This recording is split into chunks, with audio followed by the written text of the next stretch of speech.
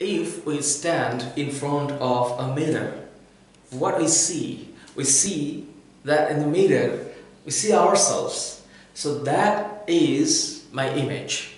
That is our image. Or even if I stand in front of a metal polished something, or like a spoon, metal spoon, if you see in the spoon, you also can see that there is an image is formed.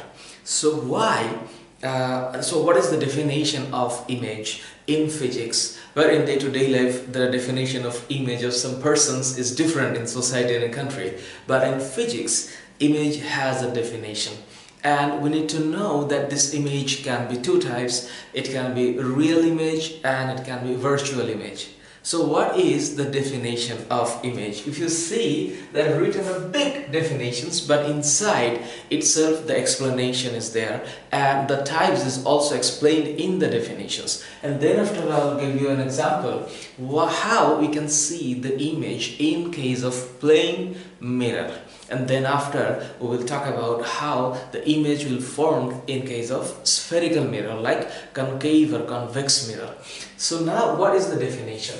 If we see that if rays, now it's the thing like rays, that means the light rays diverging from a source incident on a reflecting or refracting surface. So there are two different surfaces. One is reflecting surface and one is refracting surface.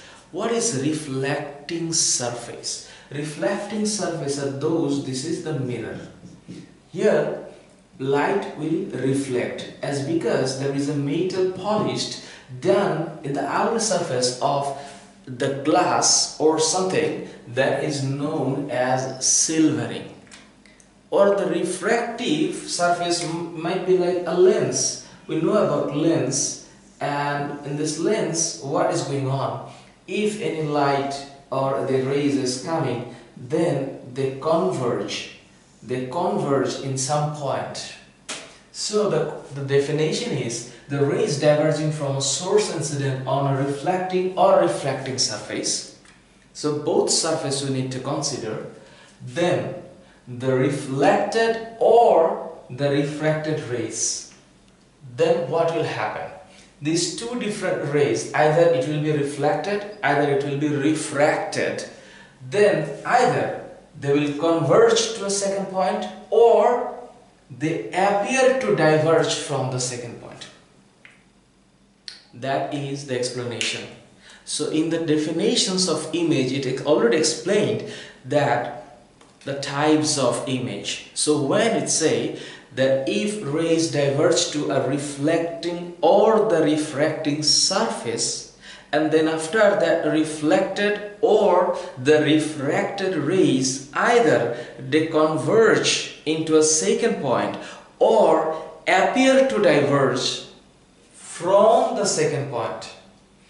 That second point is the optical image of the first point.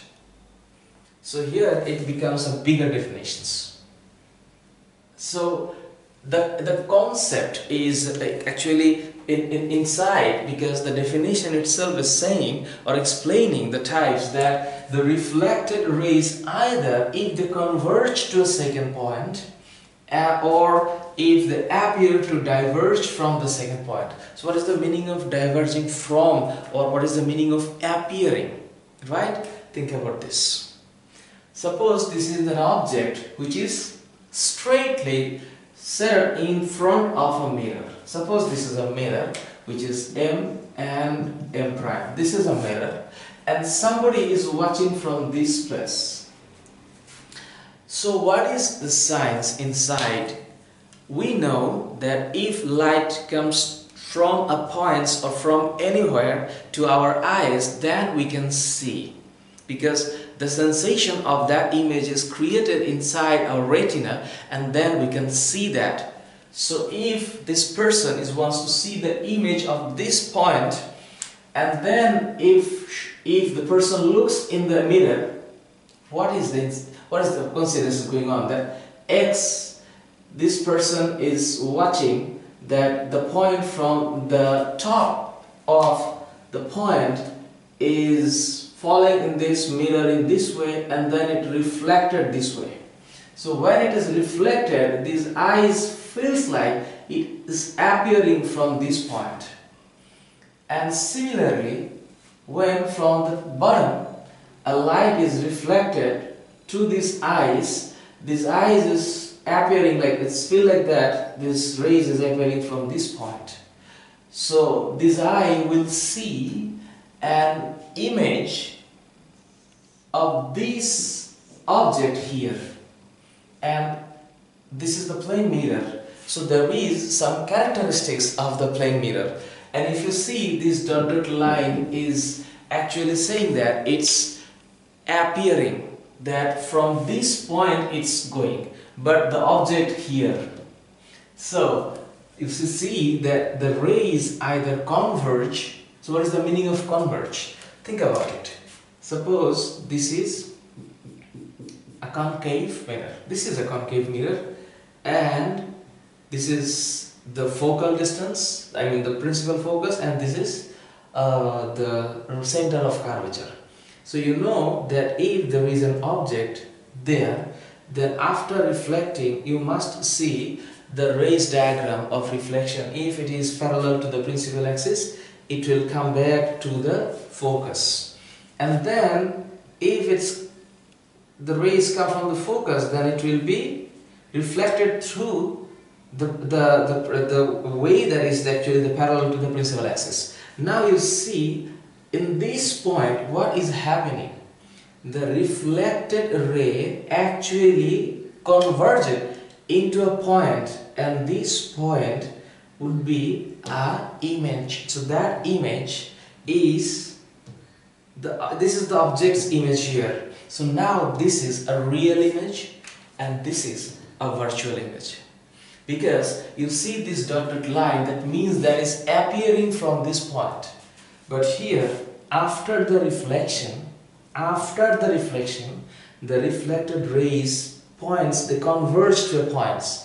And this converging point, this is the second point and this is the first point. If I say this is the first point and this is the second point, now it's saying that this second point is the optical image of this first point. And this is real image. Now we can see the types of image are two types. Number one, that is real image, and number two, that is virtual image. So what is the meaning of virtual image? The virtual image means when they appear to diverge from the second point, like this. But when it actually converges to the second point, like this, then it is called the real image. So the real image can be observed by our eyes and also can be received by a screen, but the virtual image can't be received by the screen.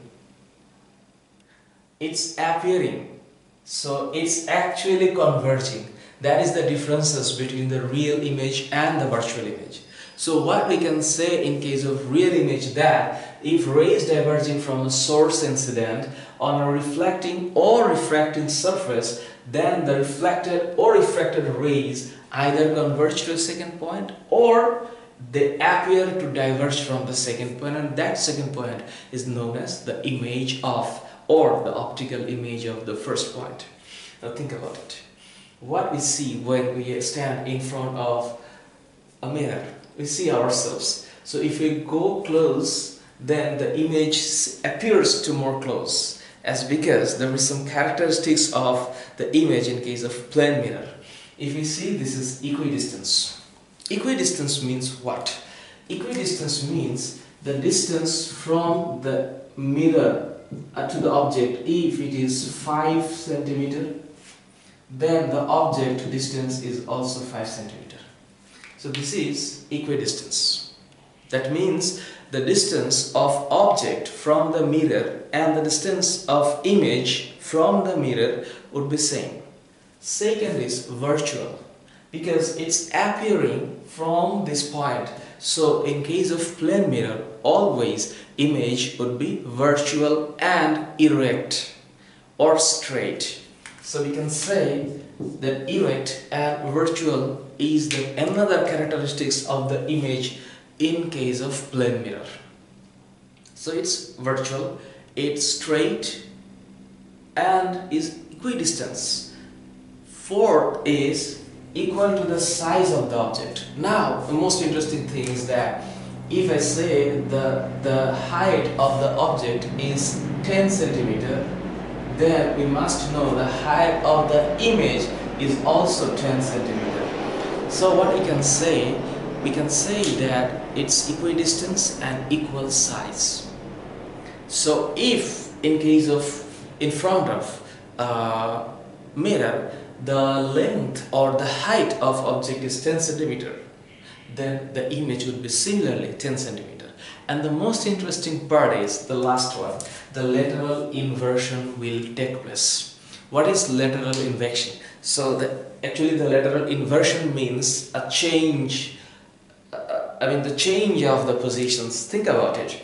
Suppose we are taking a meal with our right hand and watching in front of, there is in front of a mirror, so big mirror. So if you see that you are taking your meal with your right hand, and it will appear like you that you see that you are having meal with your left hand. So that is lateral inversions. Think about that. What are the English alphabet? They will not have lateral inversion in front of the mirror. So think about it. If I say what are the alphabet, they won't take place in case of lateral inversions. Think about it. If I say I, if you see I in the image, the virtual and erect and straight image of I, it will be same. But A, B, C, D, E, F and G, all this alphabet will definitely have the lateral inversions. If you see, they will be definitely changed. I, M won't have the lateral inversion. O, it will appear same. T, U, V, W, X, Y. So these alphabet will appear same. They won't have any lateral inversion in case of plane mirror. So you can definitely observe and you can see that what are the changes happens in case of plane mirror in image formations. So I, M, O, T, U, V, W, X, Y, from my side, this 9 alphabet would have the lateral inversion in case of plane mirror. So this is a simple example or simple explanation of forming an image, actually a virtual straight image of plane mirror. So the XY length, so the characteristics is important. Number 1 is equidistant. Number 2 is straight and erect. Number 3 is the size of the image and size of the object will be same. And the number 4 is there will be, the lateral inversion will take place in case of plane mirror. So I hope you understand the definition of image, the types of image, and also how the image will form in plane mirror. And also I've also explained a little bit, a very simple explanation of the image formation of concave mirror. And I'm coming up with the next video regarding the rule of 6, where things will be explained, that what are the types and what are the images or the description of images takes place in different positions in front of concave and convex mirror. So see you, take care, and of course do let me know your recommendations and feedback. I shall be so happy to see your feedback there. Take care, bye.